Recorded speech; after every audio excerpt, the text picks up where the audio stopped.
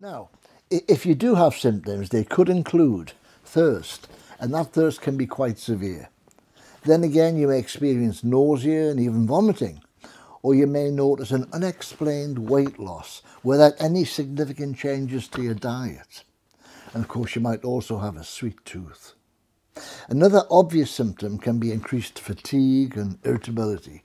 Well, if that's you, it's estimated that there's a 1 in 4 chance that these symptoms are a sign that you may have this disease. Again, you may experience problems with your vision. It may become blurred. These are noticeable changes. Also, any wounds that you get, you may start to notice that they don't heal as quickly as they should.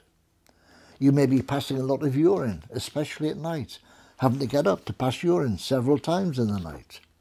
You may experience certain infections, such as recurring attacks of boils or recurrent episodes of thrush, for women in particular.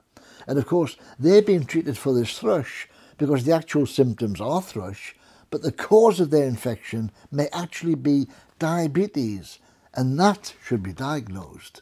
An unusual tingling or numbness in the hands or feet can occur, and that might be a symptom of diabetes because it damages the nerves.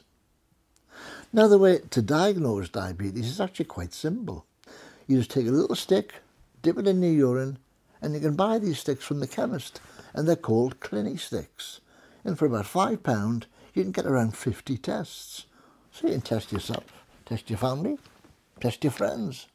And if this dipstick changes in colour after you've dipped it in the urine, this means there's sugar in your urine. Then you must go and see your GP, who will do a blood test to confirm whether you've actually got diabetes itself. I'll be reporting on some preventative measures to take with regard to diabetes soon, and how to possibly control it without medication. But for now, from me, Dr Chris, I wish you all the best of health.